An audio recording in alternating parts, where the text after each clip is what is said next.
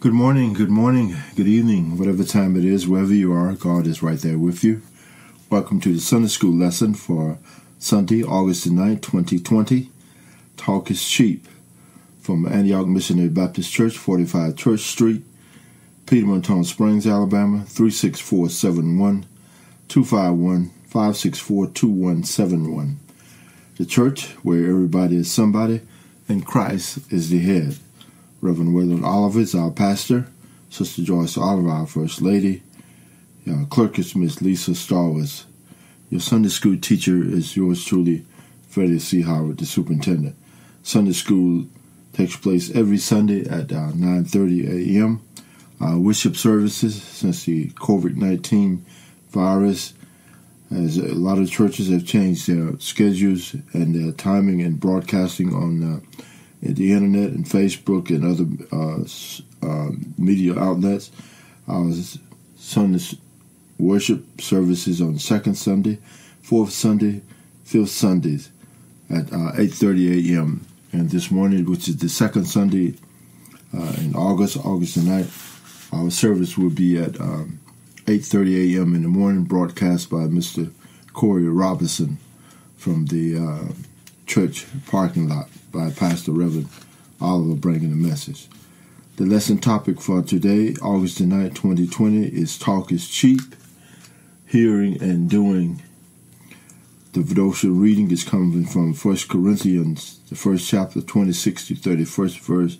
The background scripture is James, the first chapter, 19 to 27, and the printed text is from James, the first chapter, 19 through the 27th verse.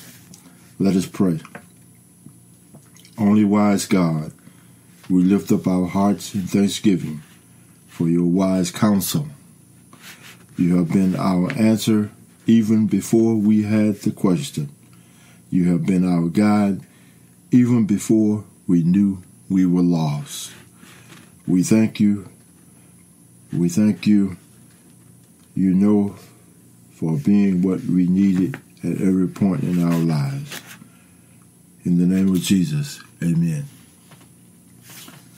We hope you had a good week, and we will begin with the weekly, daily daily Bible reading. This is Leviticus, the 19th chapter, verses 13 through 18. Impartial relationship with one another. Impartial relationship with one another. All right. The 19th chapter, 13th verse, and it reads, Thou shalt not defraud thy neighbor, neither rob him. The wages of him that is hired shall not abide with thee all night until the morning. In other words, somebody come and work for you, pay them that day, that hour that they finish the task. Do not hold their wages overnight and let them go home unpaid. All right, the 14th verse. Thou shalt not curse the deaf, nor put a stumbling block before the blind, but shall fear thy God. I am the Lord. All right. When we're talking about blind, I believe they're talking about physically blind, or they may be talking about spiritual, but I believe they're talking about physically blind. Don't curse them or block their way, okay? Verse number 14, righteous actions demanded. Number 15, you shall do no unrighteousness in judgment. Thou shalt not respect the person of the poor, nor honor the person of the mighty, but in righteousness shalt thou judge thy neighbors. Let's read that again, because I don't quite understand that. It's not coming through as I would like it to have. Let me read it again. I'd like to be clear in my mind as well as yours. You shall do no righteousness in judgment. Thou shalt not respect the person of the poor, nor honor the person of the mighty, but in righteousness shalt thou judge thy neighbor. I believe that it's saying Be fair in your judgment. In fact, you shouldn't be judging at all, but be fair in your assessment of the rich as well as the poor, of their potential, perhaps. Maybe that will come in clear there as we continue to study. All right. Verse number 16, thou shalt not go up and down as a talebearer among thy people, neither shalt thou stand against the blood of thy neighbor. I am the Lord. Talebearer, somebody telling lies, I guess. Thou shalt not go up and down as a talebearer among thy neighbors. In other words, among thy people, neither shalt thou stand against the blood of thy neighbor. I am the Lord.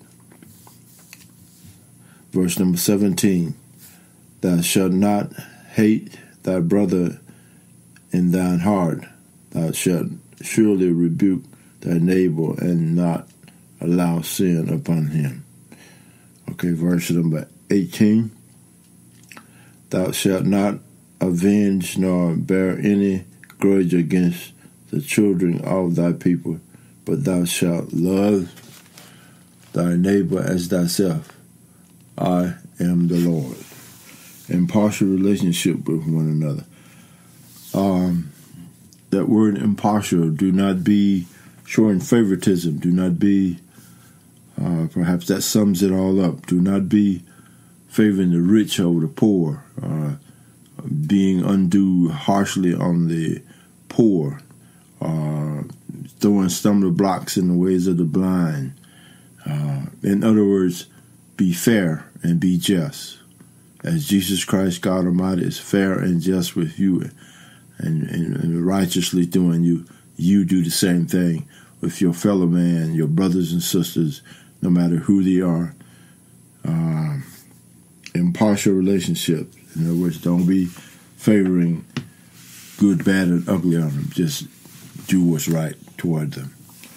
All right, let's look at Tuesday, August the 4th. Praise for steadfast faith in persecution. This will come from 2 Thessalonians, the first chapter, 3-5, and 11 and 12.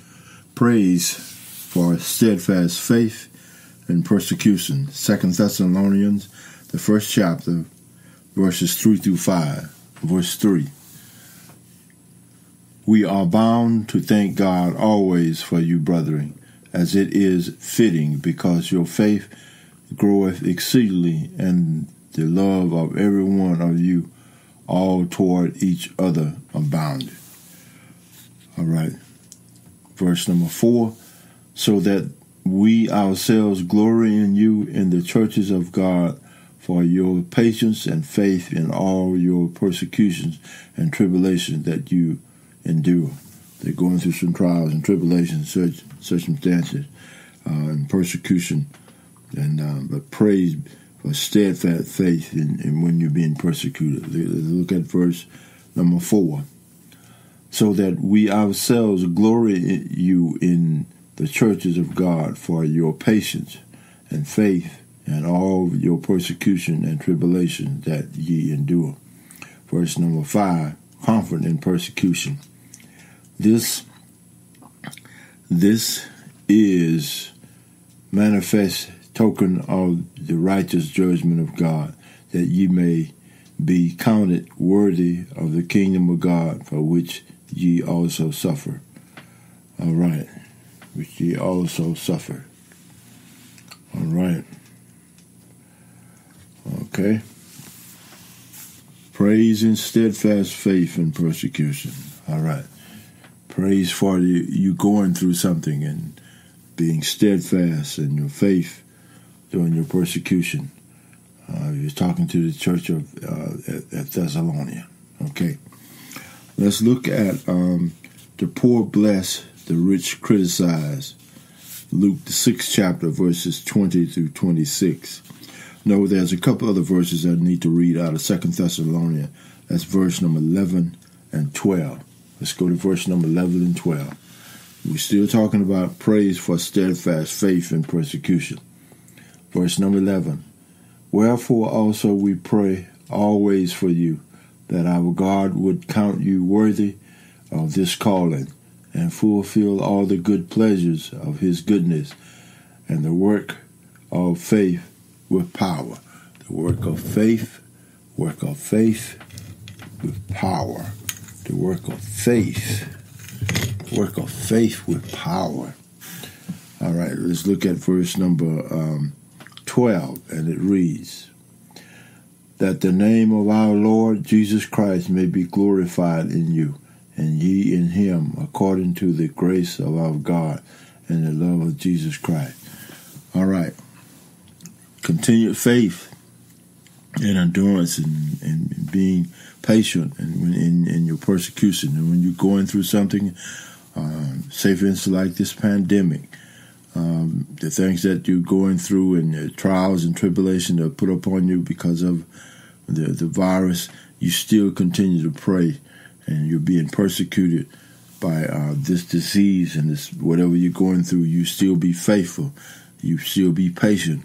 You still do the things that God wants you to do. Praise for steadfast faith in persecution. In other words, you give praise to people that are going through something and they still continue to hang on and do what's right. That's a powerful word. That is very powerful indeed. That the name of our Lord Jesus Christ be glorified in you. Oh, look at that. That the name of Jesus Christ, God Almighty, our Father, be glorified in you. When they see you doing things and you under pressure and having trials and tribulation and you still doing the work of God. All right. The poor bless, the rich criticize. Luke, the 6th chapter, verses 20 through 26. The poor bless, the rich criticize. Luke, the 6th chapter, verses 20 through 26. The Beatitudes is found also in Matthew, the 5th chapter, verses 3 through 12. And it reads, verse 20, and he lifted up his eyes on his disciples and said, this is Jesus speaking, blessed be ye poor, for yours is the kingdom of God. Verse 21. Verse 21. Blessed are ye that hunger now, for ye shall be filled. Blessed are ye that weep now, for ye shall laugh. Number 22.